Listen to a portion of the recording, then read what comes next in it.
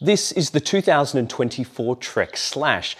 It has been totally redesigned for this year, and with its high pivot suspension design and mullet setup, it's clearly a very different looking bike to its predecessor. So how do all of those changes play out on the trail, and what of those damning reports about chain dropping?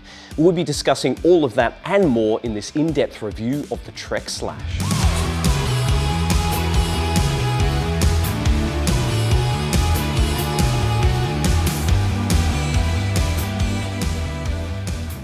The Trek Slash is all new for 2024. It now features 170mm of travel front and rear, and it also comes set up from the factory as a mullet. However, by swapping the lower shock mount, it is possible to fit a 29-inch rear wheel.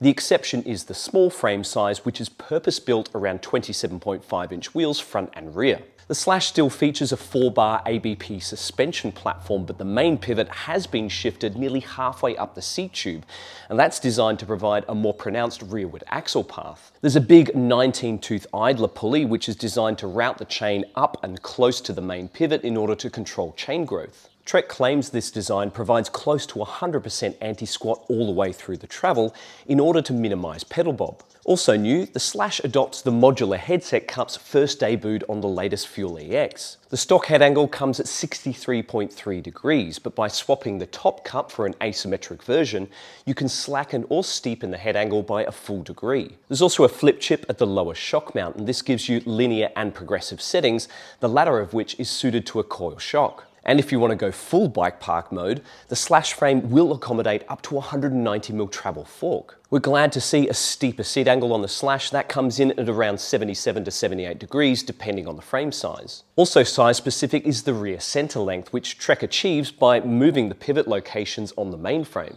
The back end is as short as 429mm on the small and as long as 445mm on the extra large. There are 6 models in the Trek Slash lineup, and prices will start at around $7,000. Our test bike is the Trek Slash 9.8 GX Axis, and the current price on this is $10,500 Australian dollars. That gets you an OCLV full carbon frame and the RockShox Vivid Select Plus shock. Up front, we've got a RockShox Zeb Select Plus fork with the Charger 3 damper. There's a SRAM GX Axis transmission, Code brakes, Bontrager Line Elite carbon wheels with an SE6 tyre on the front and an SE5 on the rear. Confirmed weight for our Trek Slash test bike is 16 kilos, and as usual, that's without pedals and with the tyres set up tubeless. Before putting tyres to dirt, we did have some concerns around the chain dropping issue that had been reported by some reviewers and users online. It turns out that some bikes had come from the factory with incorrect spacing for the chain guide and too big of a gap between the lower pulley and the chainstay,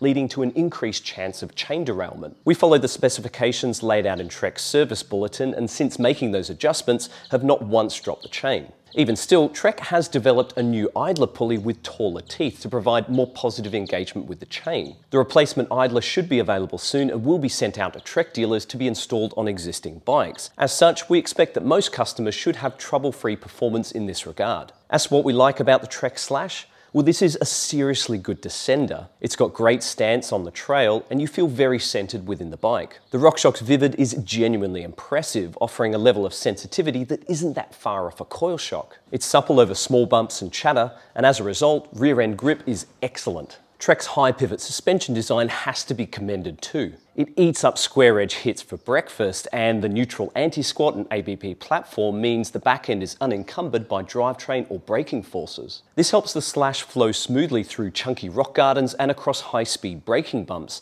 isolating you from the chop while keeping the tyres driving into the ground. Given how much it loves bombing down steep and rough descents, it is surprising how rideable it is on flowier terrain. While the suspension is active, it does ride high in its travel, and there's plenty of support for handling bigger hits. This makes the Slash stable and predictable to jump with, and providing you have the inclination, it can be quite playful too. The mullet setup has a lot to do with this, and it's a big reason why the Slash doesn't feel like a total anchor. It makes the bike more manageable through tight corners, as you're able to flop the bike over and change direction more easily. In these situations, a full 29er can stand you up a bit sometimes, especially if you're hard on the brakes. Add a high pivot into the equation and the bike gets more difficult to maneuver due to the way that the rear end gets longer as the shock goes through its travel. With the Slash, however, the smaller rear wheel seems to help counter some of that ground-hugging sensation. Combined with the supportive suspension, the Slash provides a surprisingly interactive ride quality that encourages you to work with the terrain rather than simply hang on like a passenger.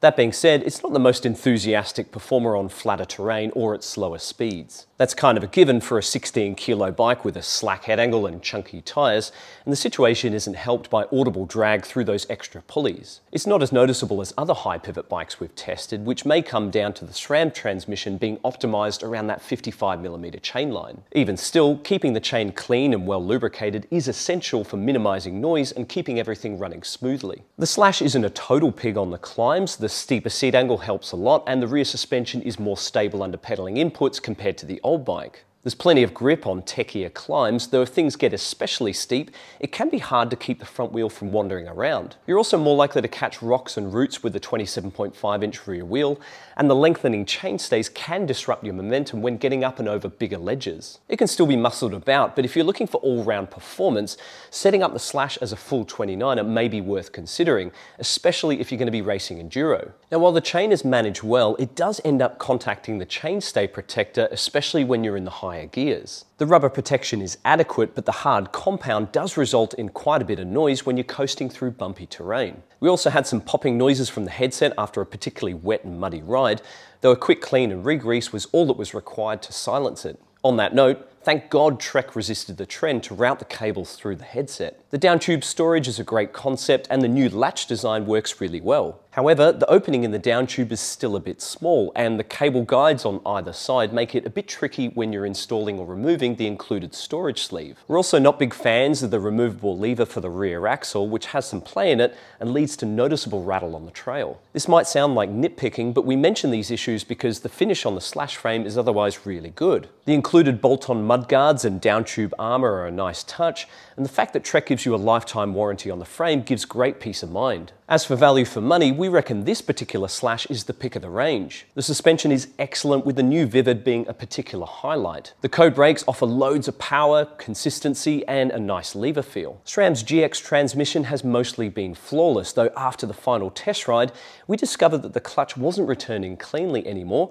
resulting in a lack of tension on the chain in the higher gears. It's not clear how this has happened, though we are sending the derailleur back to SRAM to be assessed under warranty. It's the first issue we've had of any sort with the latest SRAM transmissions, and given how hard we've flogged all the other group sets, it does seem a little bit odd. Otherwise, the Bontrager carbon wheels have been rock solid, though we can't say the same for the tyres. The rear ended up with a total of 7 Dyna plugs dotted around the tread and the bead, and eventually gave up the ghost after a particularly hard impact while riding up at Mount Buller. Unusually, we also put a puncture in the front tyre close to the bead. Now, it's worth noting that these tyres come in at around 1 kilo each, which we reckon is too light for a bike that's this capable. You'll at least want to fit a tubeless insert into the rear wheel or replace the tyres altogether with something with a thicker casing and potentially softer rubber. And that brings us to the wrap up of the 2024 Trek Slash. We'll admit that we were initially skeptical when we first got wind of all of the changes. We genuinely loved the old version, and there was concern that some of its magic would be lost in Trek's pursuit of the high pivot trend. Thankfully, that hasn't been the case, with the new Slash being one of the most impressive enduro bikes we have ever tested. Now, as usual, we've got loads more information in the full review over at flowmountainbike.com.